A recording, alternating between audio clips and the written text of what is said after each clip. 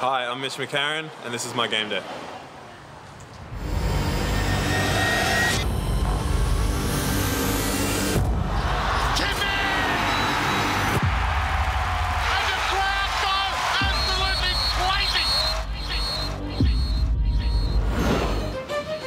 Some breakfast at a place called Little Red Bluff, which is our new, well, that's our new spot, I suppose.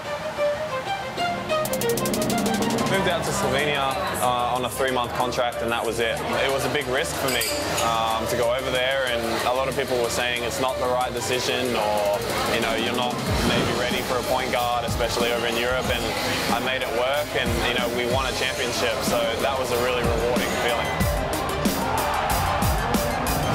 I was sitting in my room in Slovenia in late May, not really knowing what I was doing, and there were a few other leads in places like Italy and Germany. But then Melbourne came to the table, and I don't know whether that had something to do with Casey Prather not coming back, but Dean reached out and pretty much said, this is why I would like to have you, and this is how I think you can help us. And I was really excited about joining this club. Why wouldn't you?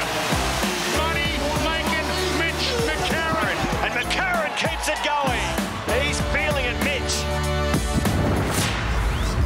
PS4, right now I'm playing Assassin's Creed Odyssey. If I've got an hour or so before the game, I use it to just chill out and just take your mind off the world, take your mind off basketball and get lost in my little character.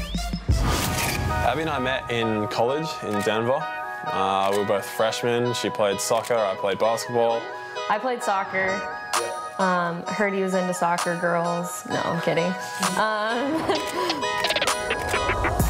I have found through the years that not a lot rattles him, which is a great thing in his position. My mom just basically calls him Mr. Robot. I feel like game day is any other day, which is great. Harry's worked really hard with his team in building that entertainment side of the NBL. I definitely think the league's in a really good spot. I think it's got even more room to grow, and I think Larry knows there's an opportunity for more growth there. There's so much talent out here. People love their basketball, and with the new team coming into Melbourne, I think this city's going to, have another little rivalry going on, which will, bring in more fans as well. So I think it's definitely onwards and upwards for this league. Make your layups. Love you. It's about 1:15. I'm all strapped up, ready to go. Gonna get some shots up, start to feel good, and then we'll do our official team warm-up, have our team talk, and then it's game time. Shine it on the back there. No worries. Thanks, mate. Mitch McCarron is with me. Mitch, it's got that big game feel about it, hasn't it? Yeah, it's going to be packed house, and Sydney have been playing really good ball lately, so I'm sure they're going to come in here wanting to steal one on the road. This is what Australian basketball's all about at the moment. The sold-out sign on the front door. 2 teams loaded with world-class talent. Steps it inside. DJ over to Mitch.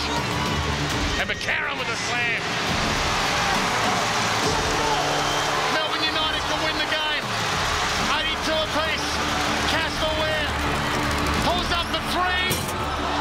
Tip in! And the crowd goes absolutely crazy.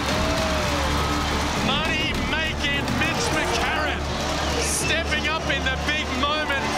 And as far as NBL games go, it does not get any better than what we've just seen. Money making Mitch, baby.